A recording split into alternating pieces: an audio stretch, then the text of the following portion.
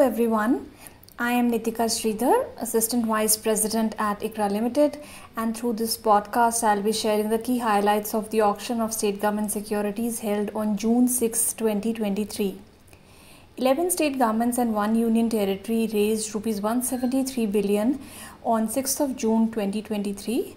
This was 47% higher than the 118 billion that was indicated for this week in the Q1 FY24 auction calendar.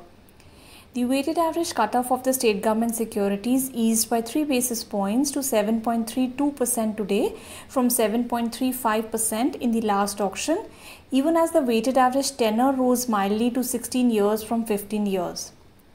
The 10-year G-Sec yield closed at 6.98 today, 3 basis points lower than last Tuesday.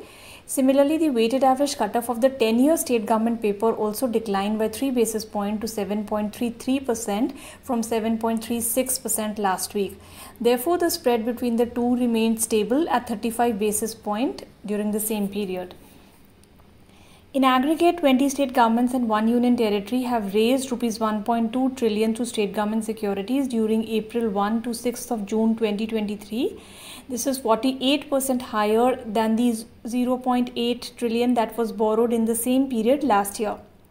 However, the actual issuances so far in FY24 is 19% below the indicated level, reflecting the lower than indicated borrowing in April of this year. Subsequently, the state government issuances in May 2023 was a mild 4% higher than the indicated level for that month, and even in the first weekly auction of June, this was 47% above the indicated amount.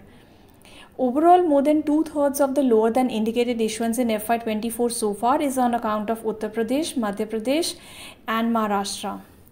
Thank you for listening and stay tuned for our upcoming podcasts.